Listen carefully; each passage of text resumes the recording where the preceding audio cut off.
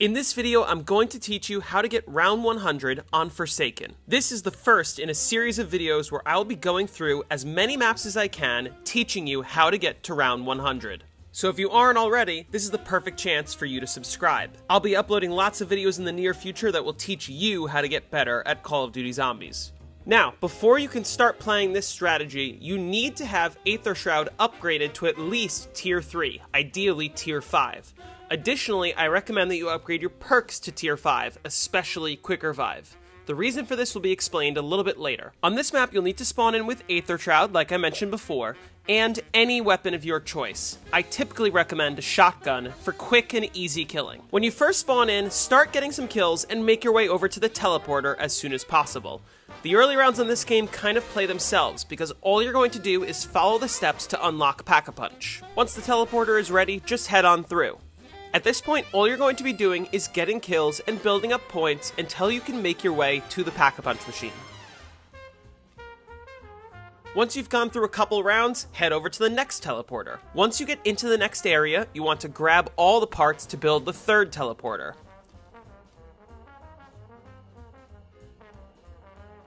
Continue to open up the map until you get to the final teleporter. It is here that you will encounter your first abomination. Take it out by just spamming him with the weapon that you spawned in with. It will take a little bit of time, but if you need to, you can use your Aether Shroud to help you get out of a bad situation. If you see it start to shoot its beam of electricity, move out of the way immediately, because that is its most deadly attack.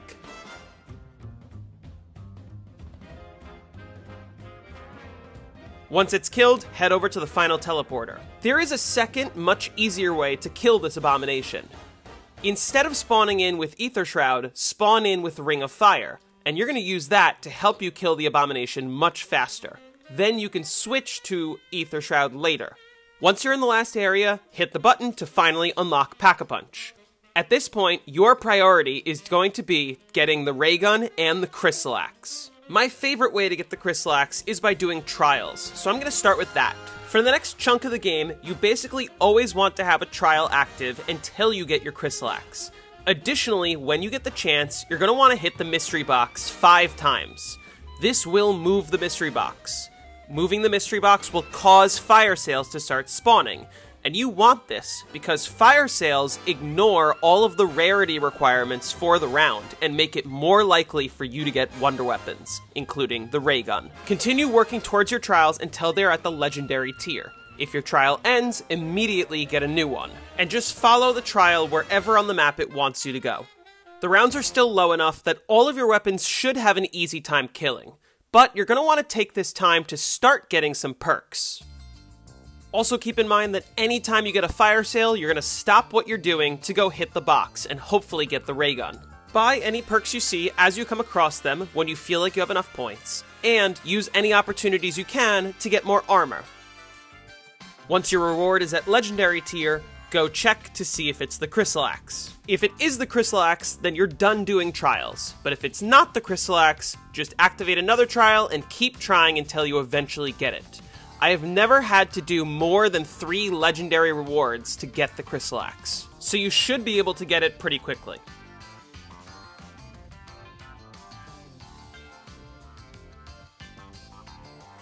When you start to get into the double-digit rounds, if you don't have the Crystal Axe yet, feel free to Pack-a-Punch one of your weapons to the first tier. This will help hold you over until you're able to get the Crystal Axe. As you're completing trials, continue to buy any perks that you happen to pass by. The order that you buy the perks does not matter at this stage of the game. Also use any chance you get to make sure that your armor is fully upgraded to Tier 3. And remember that in these early rounds, if you ever get stuck, use your Aether Shroud to help you get out. Fast forwarding a little bit, you'll see that in this footage, I got the ray gun on round 17 during a fire sale. If you don't get the ray gun early, you will get the ray gun on round 30. I'll explain that later.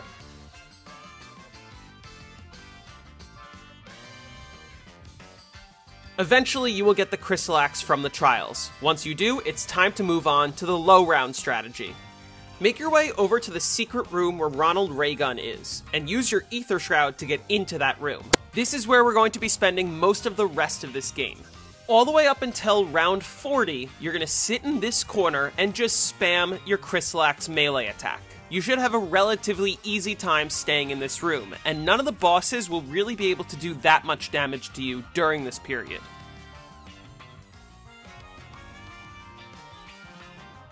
If you get into any trouble and you're having trouble killing, just pop your Ether Shroud. The ray gun can also be used to help you deal with abominations more easily, which are the strongest boss you'll have to deal with.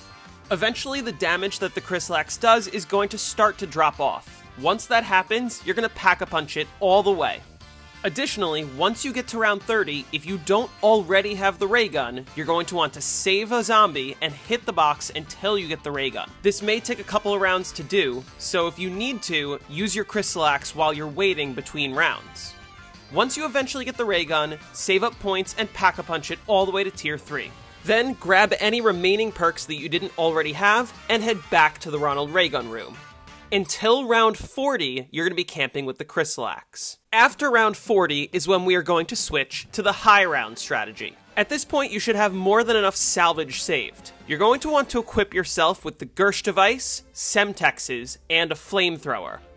You'll also want to get rid of your Chrysalax, replace it with any fully automatic weapon, and equip Shatterblast. The high round strategy is very simple. First, you're going to take out your flamethrower, point it at this door, and hold down the trigger until it is completely out of ammo. All the zombies that are approaching you should die instantly, as you see here in the footage. Once the flamethrower is about to run out, switch to your Shatterblast weapon, shoot Shatterblast, then you're going to turn to the left and activate your Ether Shroud. This Ether Shroud activation will teleport you through the wall. After that, you can jump through the window in front of you, run up to the crafting table, restock on a new flamethrower, run back around into the same room, and repeat. It is as simple as that. On screen, I'm going to leave the footage playing so you can see me do it one more time. Basically, the strategy is you repeating these exact steps over and over again.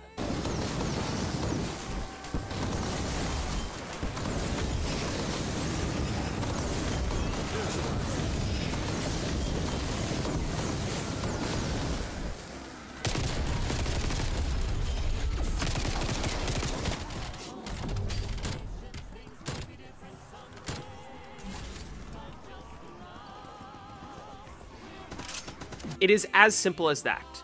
Now, there are two things that can happen that will force you to change the way that you play the strategy. First, let's talk about how we deal with the Disciples. On certain rounds, Disciples will spawn in alongside normal zombies. This will not be every round. When the Disciples spawn in, the strategy remains basically the same, with one key difference. Every time a Disciple spawns in, you're going to want to throw a Semtex or two at the Disciple.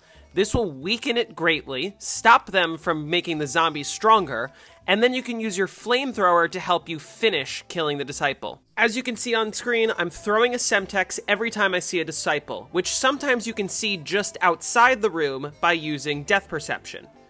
Keep in mind that you can throw Semtexes while you are holding down the trigger for the flamethrower. You usually won't have to worry about restocking your Semtexes, as you'll be able to pick them up off the ground when you come back into the room when getting a flamethrower. If you notice that you don't have any Semtexes in your inventory, buy them at the same time that you buy the flamethrower as you do the loot.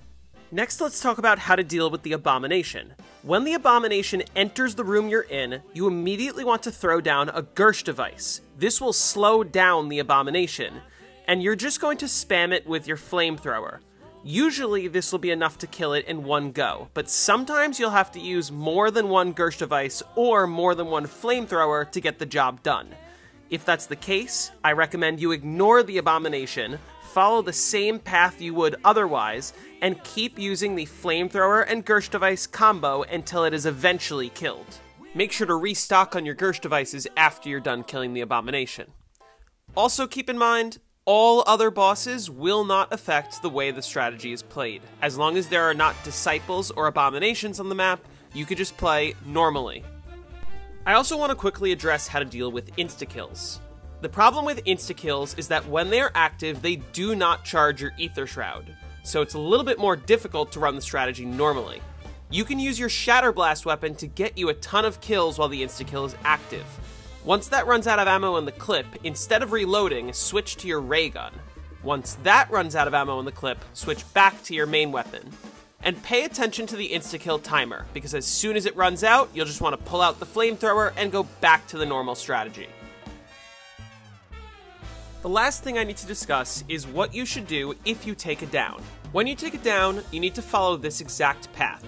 First, you're going to use your ray gun to get a kill against a zombie, which will revive you with tier 5 quick revive. Then, activate your ether shroud, go ahead and grab a flamethrower and any equipment that you're missing, then make your way to the left and grab more armor. Then you're going to run through this room and buy quick revive again. This will give you another layer of protection in case you take it down in between now and when we get the rest of our perks back. Take the zipline up into the Pack-a-Punch area, walk through, as you do so buy PhD slider, then take the teleporter into the underground area. From here, you're going to make your way to the Wonder Fizz machine. When you get to the Wonder Fizz machine, throw a Gersh device down and buy back all of your perks. Once you have all your perks, walk the reverse way that you came to go back to the strategy.